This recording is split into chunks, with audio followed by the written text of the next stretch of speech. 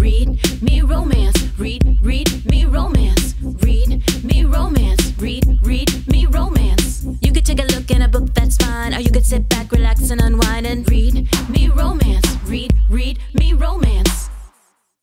Welcome back. Hey, welcome back, lady listeners, to the second installment of Palpitation. I realized as soon as we got finished with on Tuesday's episode, I forgot to read the book bio. So I'm going to read that for you right now so you've got it to hear. And if for some chance you missed the first installment, you can listen to this and then go back. The kiss I stole from Leonardo Moreno on my 18th birthday must have been the worst kiss of his life because within months he enlisted in the army and I never saw him again. Talk about ghosting. I did everything I could to forget the tall, dark, and handsome soldier with soulful brown eyes. Instead, I focused on getting my medical degree and starting my emergency medicine residency. When a family emergency leads me back home, the last person I think I'll see is a civilian is Leo. Sparks fly when we reconnect, and this time, instead of pushing me away, he holds on tight. Now all we have to do is keep up a secret from his best friend, my overprotective older brother. I love it. Oh my God, that cover is so hot. I know.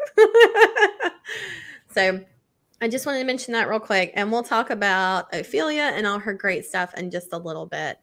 But I saw a video the other day, and it really it took me way back. It was Alessandra Torre, and she was posting something on Instagram. It was like a reel.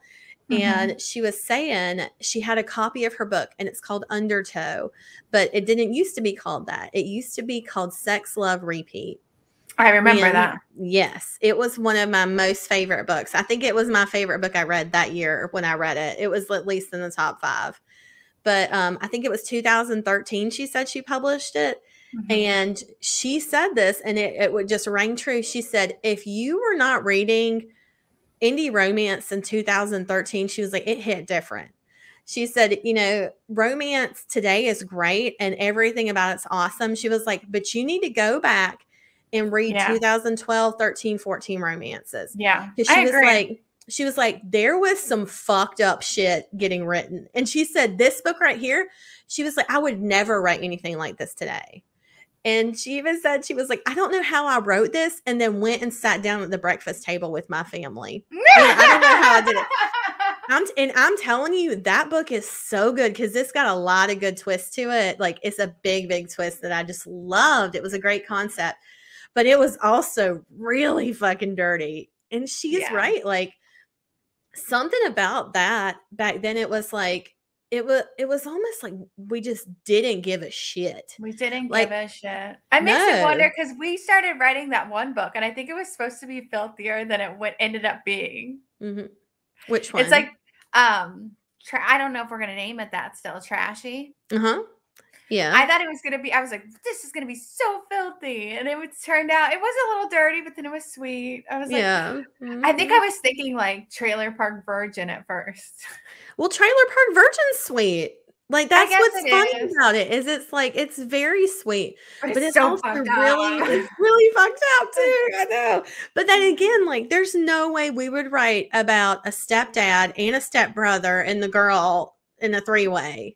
I just don't see us writing that kind of book anymore, you know, or at least we haven't written that kind of book since then. We've never written anything like that, but it's just, she's right though. Like, in a way, there were a lot of romances back then that you just, oh my God, there were I just scrolled through my Kindle when she said that. I was like, you know what?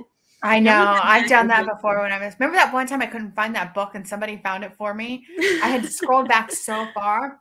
And I was seeing all these old books. I was like, oh my God, it's crazy. And some of these authors have just disappeared too. Yeah, that's really, that's something about it too. It's sad, but you know, it's a tough industry to have a long career in. You know, I'd say if you can make it more than 5 years as a writer, you're doing it. Like, you're fucking in it. Just because, like, there's some authors who wrote like 2 or 3 books and then that's all they could do, you know? And I can't remember the name of that one book. She was like that. Remember she wrote where he like kidnapped her and he was like preparing her to sell her. Yeah, Captive in the Dark. Captive in the Dark. That book was fucked up. That fucked my mind up. I've never had a book like, I have PTSD from that book. Yeah, because the book is about this girl gets kidnapped and her captor is preparing her for like the person she's being sold to. She's essentially like 18 or something, if that, when she gets kidnapped. He's horrible. And he's so fucking mean to her. And all this other stuff is happening around them. Even some of the stuff that happens around them, I'm like, it's like I remember them. It's so fucked up. But I think after that, that's when I started researching books before I read them. I'm like, I have to research. But the thing is like that book is still so fucking good. It's so twisted. It's twisted, and you still get turned on in parts. Oh my God. And you're like. And there's a happily ever after. You know, that's what CJ Roberts, if you want to go look it up, there's a duet. It's called The Dark Duet. She only wrote a few books, and the few books she wrote, they're bam in my brain from 8-9 years ago. I was gonna say, I think she only has maybe those 2 or 3 books, and I think that's it. But you know, and that's the thing is like, it's not that she wasn't an incredible writer. It's just, you know, okay, so this is what, all right, so this reminds me of when I went talking about the Alessandro Torre. The thing that led me to this was somebody said, what do you wish that you knew? It said, authors, if you've published 10 books or more, what's something you wish you knew now that you didn't know then? And Kylie Scott got on there and she said something to the effect of, you know, get your newsletter started, get your website, get your domain and everything right away. Get your social media handles, everything set up first. And then she said, you know, figure out your name, do that right away. Like, do all of those things first. She's like, because that's how I always know if somebody's a pen name. What do you mean? If a brand new book comes out from an author I've never heard of and I click them and they have like 2 books and they've got a website, all their social medias, I'm like, this bitch is a pen name. Yeah, because they have it together. They know what they're doing. But Kylie even said, but I just thought that's great advice in general, you know. And I actually had a friend, you know, when Abby Knox got started out, you know, this was a pen name for her, but it's her only author name. But it was one of those things that I told her, I was like, hey, you need to have all this set up before you launch. So it's not always necessarily a pen name, or maybe it's just somebody who's got a friend that's an author and has helped them through this. Yeah, that's true. But Kylie did mention, she said, I just started writing and started publishing and I didn't have any of that set up. And she said, somebody saw me doing well and they took my name and took the domain and for her website. And I was like, fuck, I did not know any of that. And so she was like, yeah. So anyway, she said that was something she wished she had known, you know, starting out, was that you've got to really work on your newsletter, because she said, because social media is fickle. And she said, so are, you know, you never know how you're going to reach your audience. And she said, you have to be able to reach your readers off of social media, because she said those platforms can be taken away. And that is so fucking true. Yeah. So she said, your newsletter is your most valuable thing. And I was just like, yeah, that's, and Alessandra Torre was echoing that in her video when she was talking about romance in 2013. But, you know, and then Kylie said at the end of it, she was like, you know, she was like, try not to be an asshole, try to be a good person, because she said, you know, this industry is up and down. And she said, and romance has a long memory. So she said, you know, try not to do that. And she said, oh, and get some thick skin because you're going to need it. And I was just like, oh.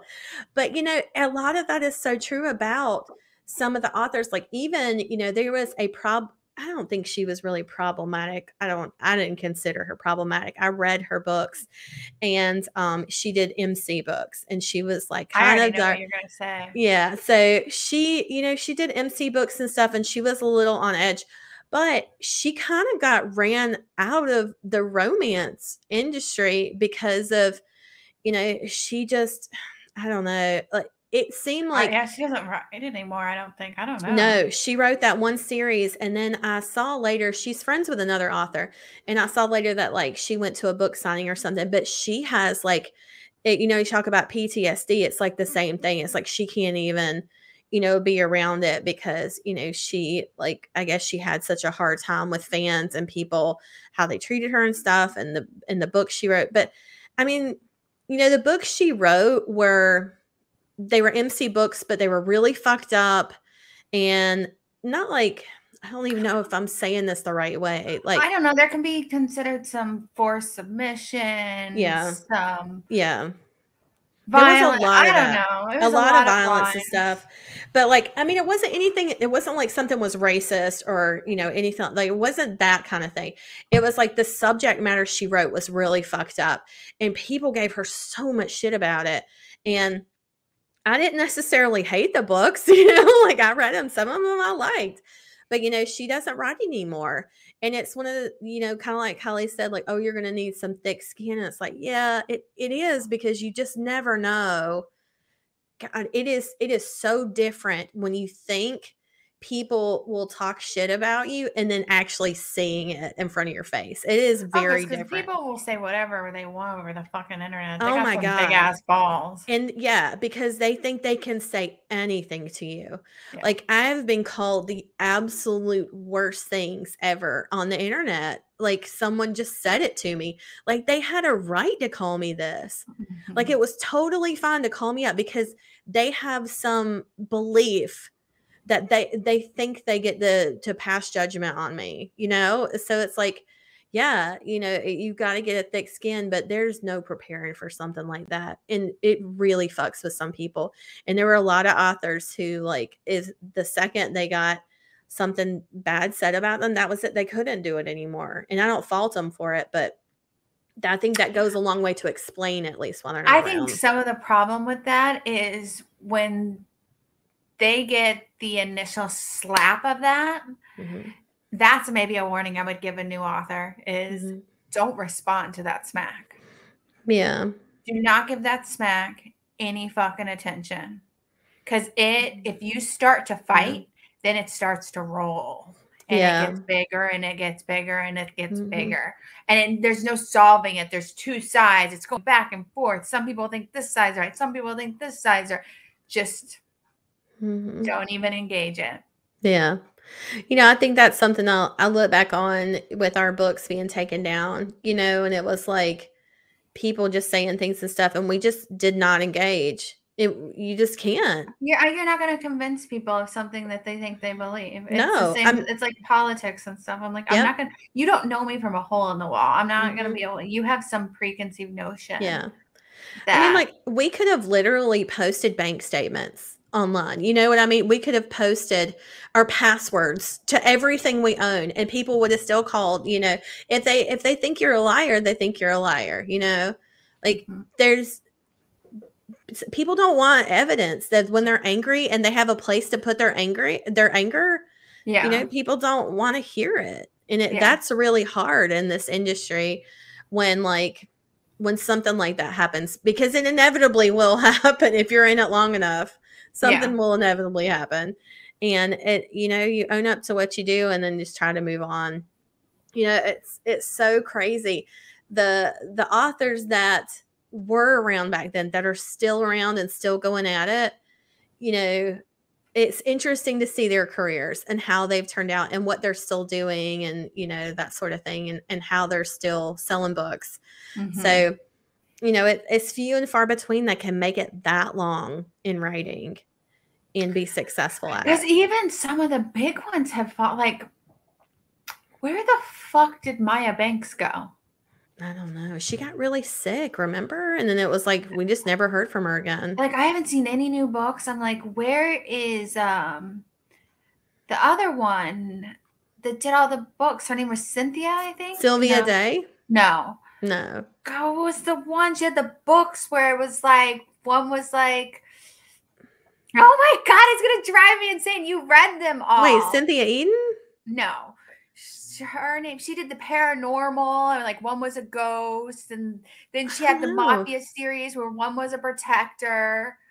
What was her fucking name? I don't know. I can't think of it. Oh my God, I don't know who you're talking about. Insane.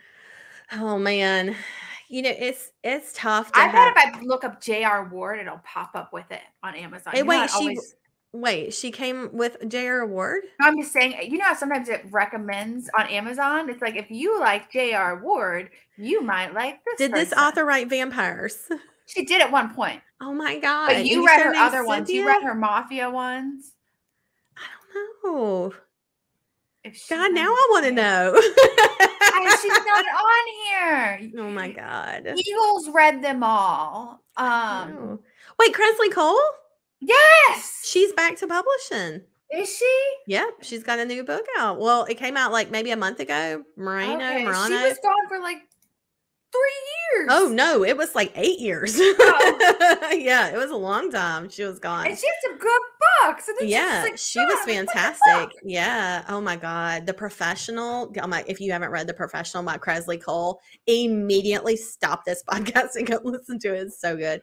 But I wonder if there builds an anxiety or something. Yeah, and that's what she said. She said it was like pressure.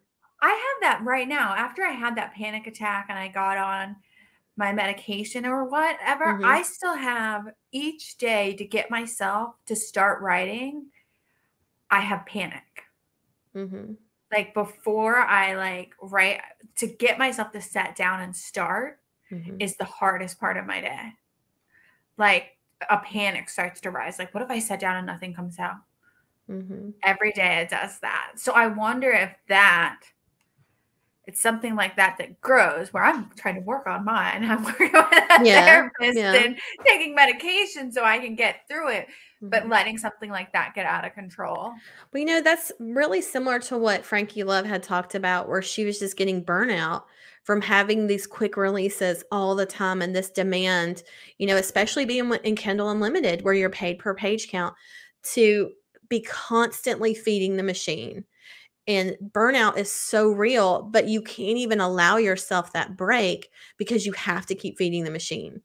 So it's like, I can see how an author like Kresley Cole, who didn't necessarily do quick releases like that in burnout, but the expectation, that pressure would cause you to burn out just as quickly. See, I wondered that about how we talked about Captive in the Dark.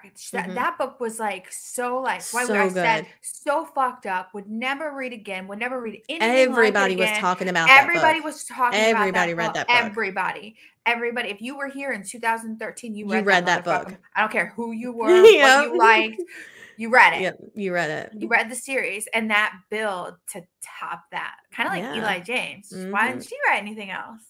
Yeah. Well, she doesn't have to. She doesn't have to, but I'm like, yeah. But I'm like, I'm not coming up after that. Get out of here. Well, think about it though. Even with E.L. James, she's doing all the books from his perspective, and it's taken her 2-3 years between those to release them. She's already gotten the books written. She just doesn't write it from his side. But it's that pressure. It's the forcing yourself to go back into it, especially when it's something you've already closed. You've already shut that door. That story's done. To have to go back into that. It took Stephanie Meyer, 12 years to finish Midnight Sun? Yeah. I mean, my God, like that is so real, and it happens. So, if anything, if you're an author and you have, so many books out there, it is okay to take a break. I think if anything out of life, I have learned that as an author, that's one of the big things I've learned, is that if you don't take a break, your body will force you into it.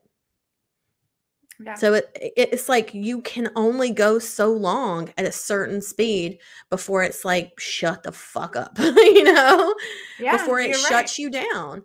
And I think if your books are good, if your books are worthy, people will wait. And it's okay.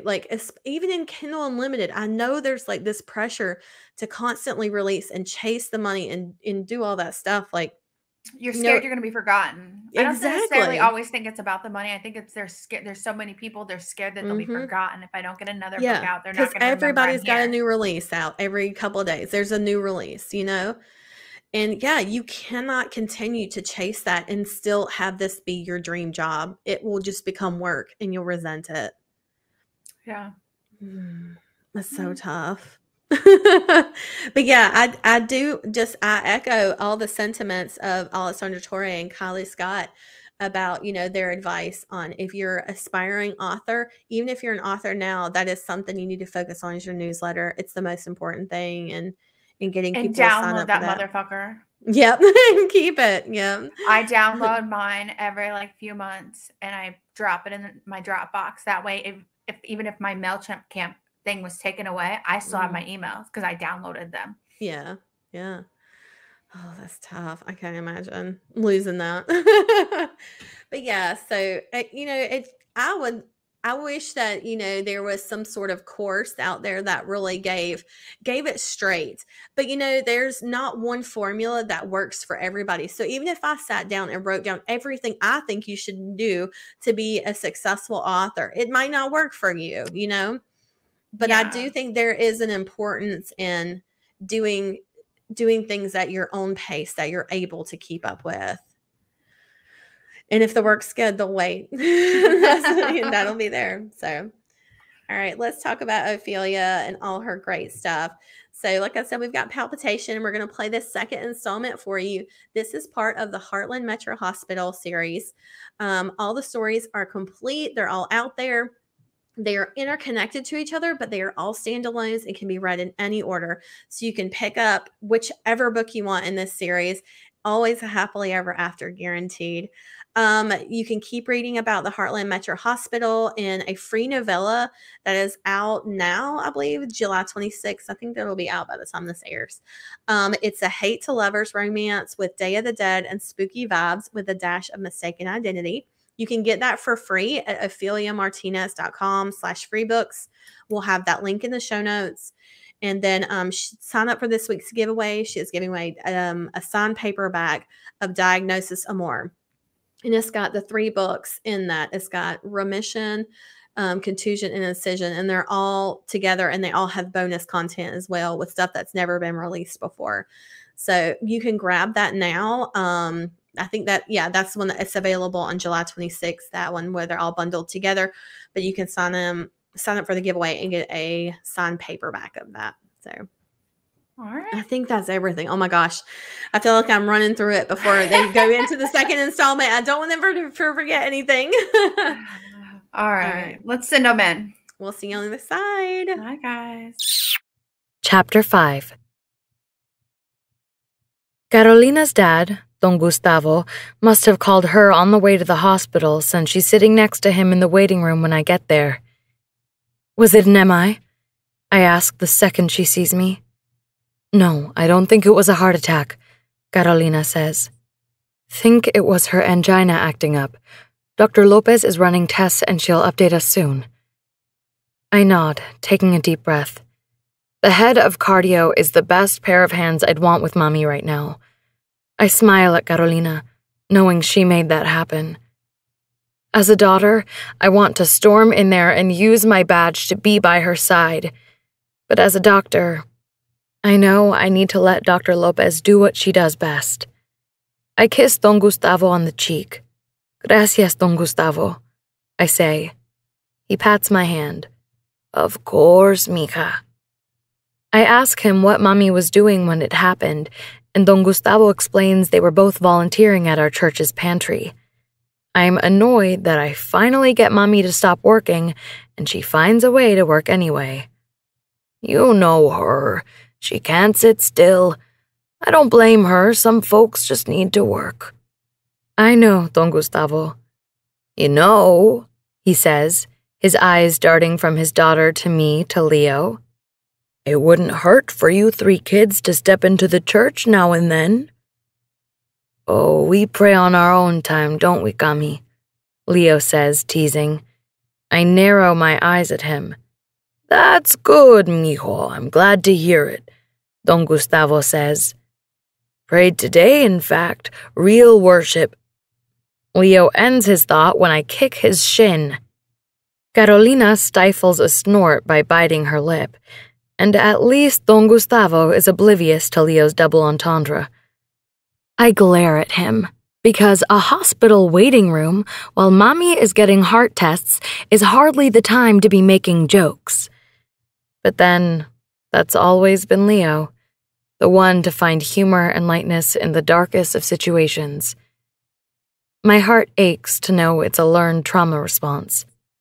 His mother abandoned him for weeks or months on end when he was a kid to follow some man or other, and little Leo's desperate attempts to make her happy so she'd want to stick around turned him into the charismatic and warm man he is today. He was the perfect kid. He never got in trouble, was always smiling, telling jokes, trying to make her laugh. I just know he was trying to make her love him enough to stay this time. Eventually, all that love, joy, and happiness entered our home when Mommy decided he'd stay with us whenever his mom disappeared. Papi had already passed by then, and Andres had taken on the role of protector and man of the house. That's how Leo and Andres became as close as brothers. They took care of Mommy and me while they finished high school. However he learned it, his never-ending optimism and joy work, because Leo keeps me distracted until Dr. Lopez finds us to update us on Mommy. As Carolina predicted, it was angina, and she wants to keep Mommy overnight just to be on the safe side. I'm allowed to go in for a quick hello, but then need to let her rest and can visit in the morning.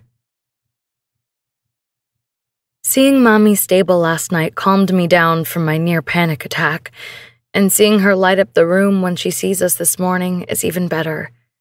Of course, Leo insisted on visiting with me. "You've already got the nurses eating out of the palm of your hand, don't you?" Leo says as we walk into her room. "Mijo, it's so good to see you.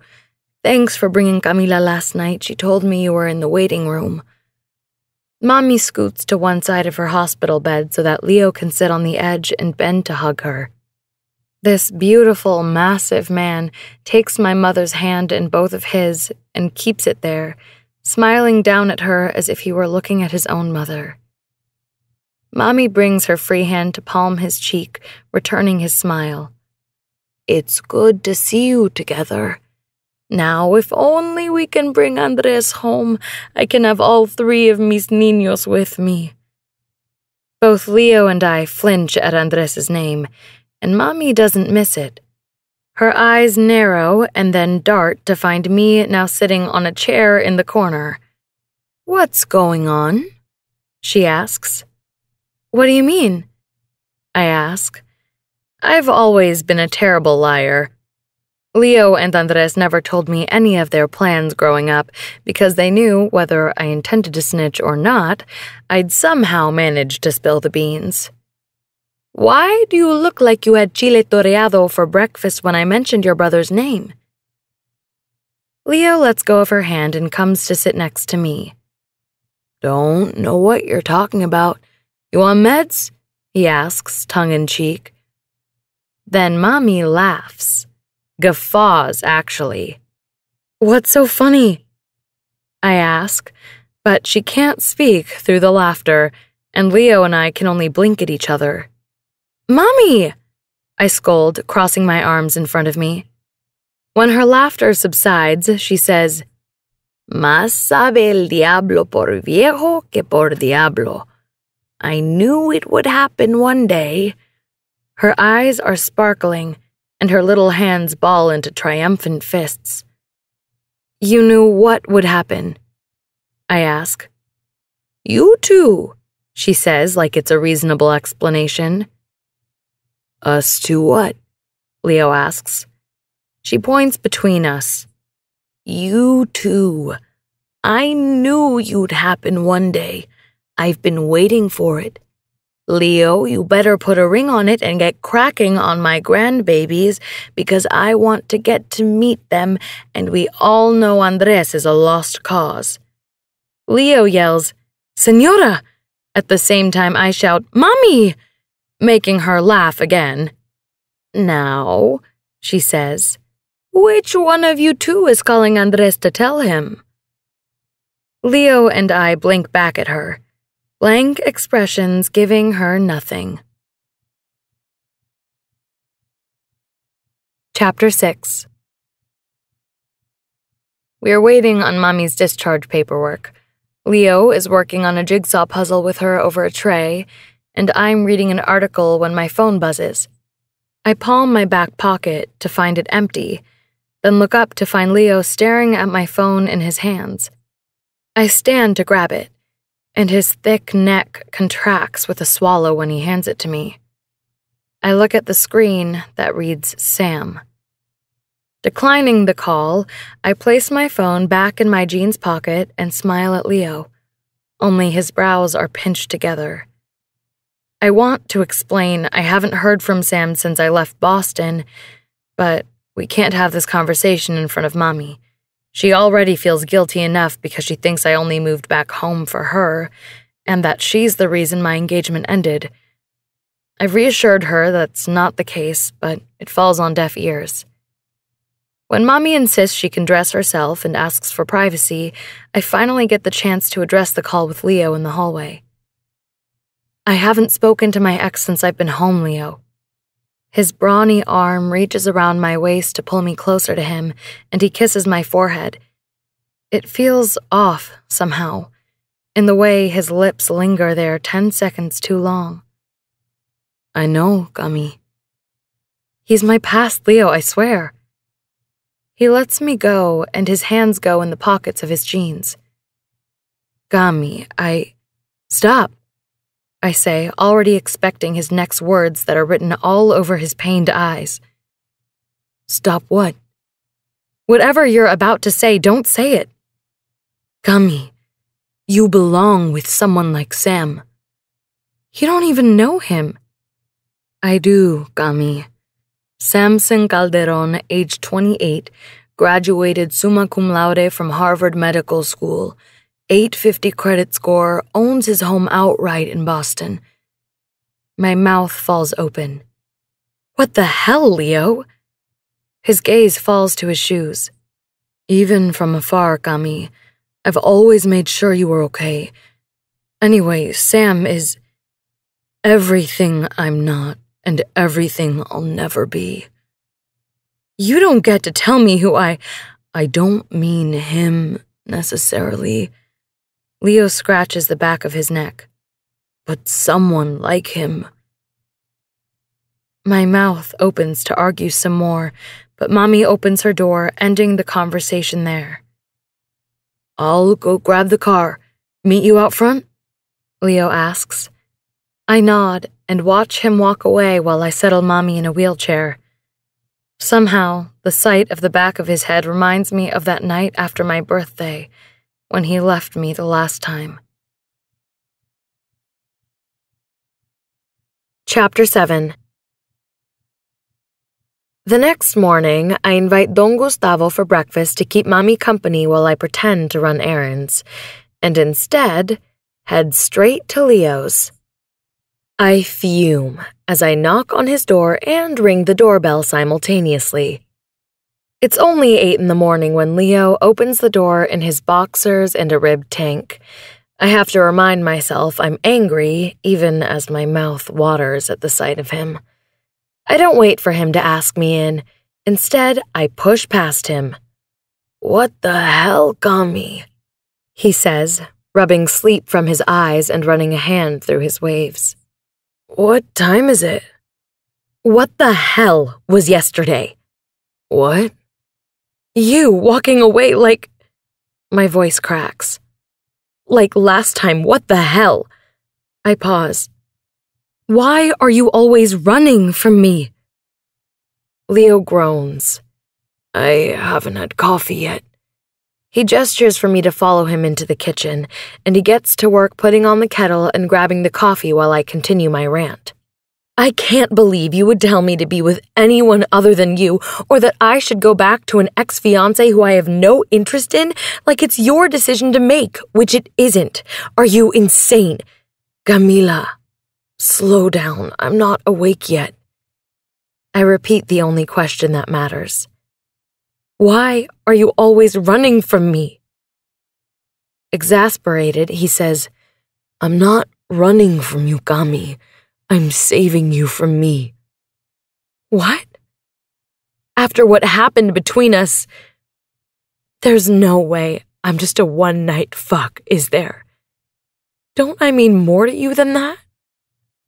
My eyes brim with tears, and Leo stops what he's doing. He sets the French press down and walks over to me. His hands bracket my face and he ducks to look into my eyes. Gami, you mean everything to me. I want you to be happy. That's why I'm stepping aside. You deserve better than what I can. Leonardo Moreno, there is no one better than you, I screech. He scratches the back of his neck and lets out a long sigh. But what? He's the type of guy you belong with. What are you talking about? Gami, look at you and look at me. You don't belong with me, you belong with someone like him.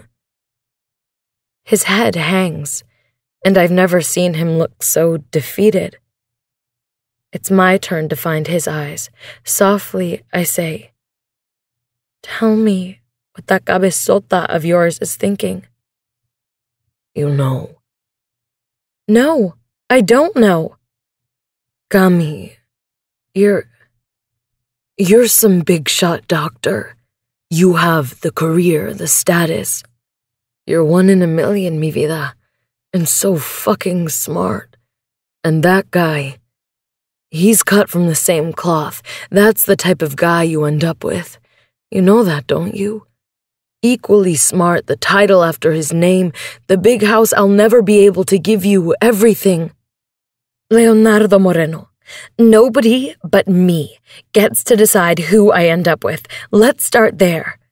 And second, you have a brilliant mind. What is this about? You don't really believe you get stuck with a guy who ends a military career to become a paramedic, do you? Why the hell not? I'm not good enough for you, Gami. He nearly yells that time, like he's frustrated even to believe it himself. We have nothing in common. If I were a person looking in, I'd bet I could see the smoke coming from my ears when I grab his arm and lead him to sit on his couch. I get on his lap so our faces can be level and hold his head in my hands. Leonardo Moreno, you are the best man I've ever known. I've loved you since I was a little girl. I fell in love with you when I kissed you the first time, and I never fell out of love. It wasn't some silly little girl crush. I was a kid, but that was real, and the feeling never left me. Gami, I know. That's not what I'm saying. And as for you not being good enough, you are so fucking brave. You served your country, baby. Do you know how proud and how grateful I am to you and my brother for doing that? Leo stays quiet, stunned by my words. You know, you and Andres are why I wanted to be a doctor. His brow furrows. What? I wanted to join the army as a doctor. I knew I couldn't work on you two if you ever needed it, but I could work on your brothers. Serve my country as you have. You have been my role models my whole life. Everything I've done has been because you inspired it. I never got the chance because Mommy started getting sick, and I couldn't bear to tell her all 3 of her kids would be enlisted. She'd have had a heart attack for sure. Gami, I didn't know. No, you didn't, Menso, because you never stayed in touch. And being a paramedic is amazing. You serve your community now. Without you, I wouldn't have a job. It'd just be a morgue. I pause when he chuckles. But don't you see? I'm the lucky one to have you, not the other way around. He smiles at me just before he steals another kiss, and I know my words have sunken in. Finally. How about this then? He says.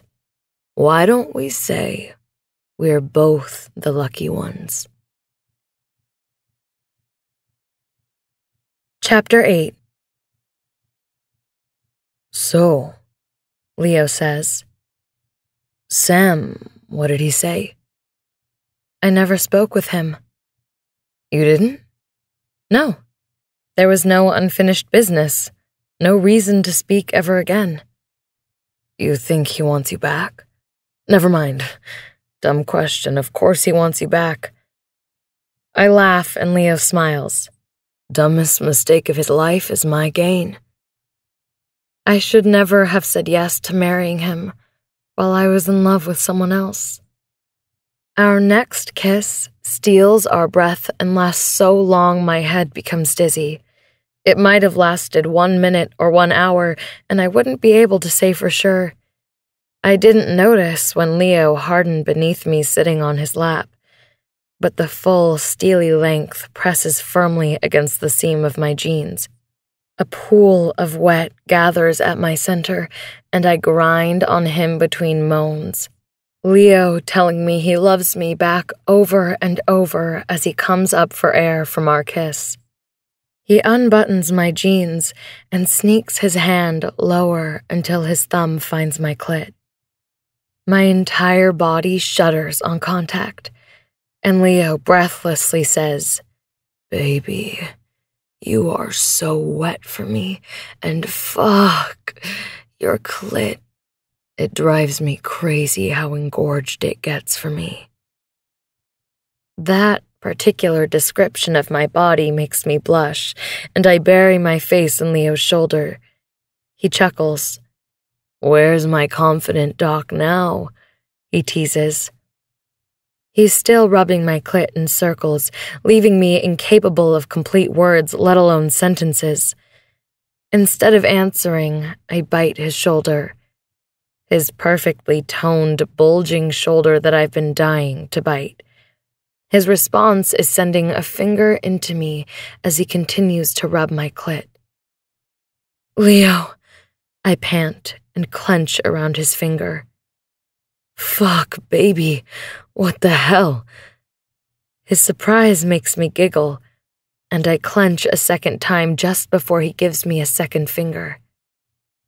"That feels so good, Kami. Can't wait for you to clench like this around my cock." "Yes, please," I say. He smiles and kisses me again, pumping his fingers in me. "Can you be a good girl and take a third finger from me?" he asks. I nod at him and feel the extra stretch of the added intrusion. "How about 4, baby? Can you be good for me and take all 4? Again, I nod, and this time I grunt at the unbelievable stretch. It dawns on me he's preparing me for him and his girth. And thank fuck, because that thing is massive. The sting of the stretch lasts only a few seconds, and as he pumps slowly, I relax around him, enjoying the feel of his skin inside my body. "That's a good girl," he whispers. My hand skates down his arm until it finds his and pulls it out of my jeans. I pop off him to strip down, toeing off my shoes and peeling off my pants and underwear. As I do this, he removes his boxer shorts and tank. I'm still in my shirt when I find my place on his lap again, and he smiles when he realizes I want him to take it off for me. He does so slowly and massages my breast through my bra. When he reaches around me to undo it, I nibble on his neck, breaking his concentration and making him fumble. "Kami, behave," he teases. Free of the bra, he grabs my waist and lifts me up and over him. I descend around him slowly, kissing him when his head parts my lips. I'm nervous. Nervous this will hurt. Nervous because it's Leonardo, and we can't take this back. This is the point of no return. I take an inch of him and watch as a vein pops on the side of his neck as he restrains himself from moving. His hands tighten around my waist, but he's not pulling me down onto him. Another inch and I kiss him until I've taken all of him in my body. He wraps both arms around me, pressing me close to his body, then caresses my back gently, easing me onto him. It's such a tender move. I can't help the tears that spring to my eyes. "Leo," I say. "Mi vida, are you okay?" I nod. Then I clench around him and start grinding. "Camila, mi vida, fuck," He growls as I circle my hips. He lets me move, adjust, and enjoy as I explore his body for long minutes. I don't stop to think about the fact that we didn't so much as talk about a condom, birth control, or our last checkups. But this is Leo. I trust him. The thought of not being on birth control should terrify me, only I know this is the man I'll have a family with one day. And that thought, well, it's not scary at all. We have time for lovemaking later. Right now, I need more. I hold his head to lock eye contact. Leo? Yes? I need you to fuck me hard. His pupils expand, and he stands with me on him, then brings me to my back on the couch, never disconnecting our bodies. When he kisses me again, it's rough, and he bites my lip, not so tenderly this time. But the pain is welcome as he drills into me in long thrusts that are so loud it's the only sound around us. The depth is incredible, and within minutes I arch my back. But it's when one of his hands cups the back of my head in a move so gentle, I feel cherished like I never have before, that I come. I come long and hard, and welcome his release when he shudders inside me, joining me in heaven. At some point, we move to his bedroom and talk about everything that's next.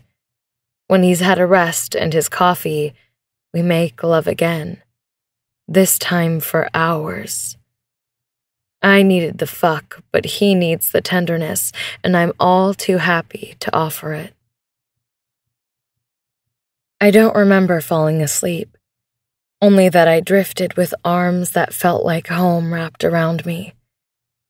It's his voice coming from downstairs that wakes me. I cover myself with the bedsheet and follow the sound, tiptoeing down the stairs. I tell myself I'm only going to take a peek at who's visiting, but when I see him, he's talking on his phone. You know I wouldn't, Leo says, one hand running through his hair in frustration. Who told you? No, man, don't get it twisted. I know, because of you, out of respect for you. If you didn't exist, we would have been together the entire time. My heart picks up speed, and I press my chest with one hand to soothe it. Oh no. He's telling Andres about us. Someone spilled the beans. Silence for a moment as Leo listens. He sits on the couch and leans his elbows to his thighs, his face buried in his free hand. More gently, he says, I'm not sorry, Andres. You're like a brother to me, but she's the one. I'm not telling you that. What? No, Andres, man, come on. Trust me. You don't want to know. When you come home next month, will it make you feel better to punch my face? You always did say it was too pretty for my own good. For a long moment, Leo listens. I watch his mouth turn into a sad, resigned smile. When he says, I do, my heart flutters, and tears spring to my eyes because I know in my heart what he just said I do to. Then he says it, so there's no room for my brother's interpretation. I love her. Epilogue. 1 year later. When Andres came home to visit shortly after Leo and I started dating, he did not punch his pretty little face as promised. My brother, the Army Ranger, simply reminded Leo of exactly how many ways of killing he holds in his repertoire. Leo assured him he would never force him into hiding a body. It got a bit morbid, but still went better than I expected. At the time, Leo explained Andres had called him after finding out, source still unconfirmed, or Leo would never have told Andres before we discussed it first. Mommy has been over the moon and keeps dropping hints at Leo to propose. Andres comes home again today, and Leo is even more nervous than when he came home the last time. We're having a little cookout welcome party for him, and everyone from our neighborhood is here today, including Carolina and her dad, Don Gustavo, my hero who saved Mommy's life by forcing her to the hospital. Leo keeps pacing and can't find enough things to do. I'm going out for ice, he says. We have enough ice, amor, I remind him. Can never have too much ice. I walk over to him, patting my belly and grabbing his hand. We, in fact, can have too much ice. You've done 3 trips for ice today. He smiles and kisses me. Sorry. A bit nervous. Andres will be fine. I hope you're right. The man terrifies me. Andres goes straight to Mommy and lifts her off the ground when he hugs her. It's a strange visual, the beastly ranger with a hardened face smiling as he picks up the short brown woman in his arms. We let them exchange a moment before he comes to me next and repeats the process. I squeal when he lifts me off the ground. We're all giggles when he sets me down. ¿Cómo estás, escuincla? He asks, and I roll my eyes. Next, he takes Leo into their bro hug. He's gripping Leo's hand when he senses something is off and asks, What is it? We, have news, Leo says, dropping Andres' hand. Andres takes a step back, and Leo holds me to his side protectively. Camila and I are married. What? Andres says. He shakes his head. No, Mommy would have told me. We eloped, I add. Went to Vegas last summer and wanted to wait for you to get home to break the news. You know I wanted to walk you down the aisle, Andres says. I know, but I didn't want a big wedding. We can have a small party if you want, and you can do it then. Promise? Andres asks, but it's Leo who answers him. Promise, Leo says. There's more, I say, doing my best not to wince. What the hell more could there be? Andres asks. I hold my belly, and Andres' eyes track the movement. His eyes widen to saucers, then, I'm going to be an uncle? He asks. I nod. I'm going to be an uncle! He screams and picks me up again for another twirl. Everyone is looking at us, and I peek at Mommy, who's asking Carolina what Andres said. My eyes go wide. Shh, I say. What? Andres asks. We haven't told Mommy yet, I say. Andres doubles over with a cackle, and when he straightens up again, he grips Leo's shoulder. Can't wait to see you tell Mommy you robbed her of her only daughter's wedding and knocked her up. Leo groans but says nothing as his complexion turns ashen. Andres continues. You were afraid of telling me? Huh. Can't wait to see you tell Mommy. Andres' glee doesn't annoy me. They've always given each other shit. I grab Leo's hand and smile down at our linked hands, thinking about how tortilla marriage prophecies are bullshit. I look up at my husband. It's okay. We'll do it together. Want to read more about the Heartland Metro Hospital staff? You can now read Carolina and Hector's story in Remission, a slow burn, hate-to-lovers medical romance with a deliciously forbidden age gap. The end. This has been Palpitation by Ofelia Martinez, read for you by Ruby Hunt. Welcome back. Hey, hey, hey. Thank you so much to Ofelia Martinez for giving us Palpitation. This was so fantastic to feature it this week and all her great stuff. Make sure you check out our social media and everything else with all her links and stuff. Let's not, the book box. Oh yeah, the book box. Okay. Hot Girl Summer. It's going to be up by this time. So it's going to be shit. I think, yeah, why not? We're just waiting for the books to come in. Yeah, that's it. We're just waiting on the books. And we're going to be on a 2-week break. So we might as well tell them now that. Oh, yes. Okay. Yes. Hot Girl Summer boxes. Sign up for the newsletter. You will be the first to know when they go live. We will click to update the website, and then we will send out an email. So yeah, maybe I should release it. Maybe I should release it Friday. So this will play Thursday next week. Oh, that's a good idea. So Friday. So make sure you're on the newsletter, and I'll send out the first wave. There's only a limited number of boxes, and we sold out last time in like an hour and a half. Yeah, it was really fast. It was really fast. And these are bigger and better in my opinion. These ones. Yeah. Well, I think the boxes are pretty much the same size, but there's better stuff in them. There's cooler stuff. There's way more stuff. There was like 6 things in it last time.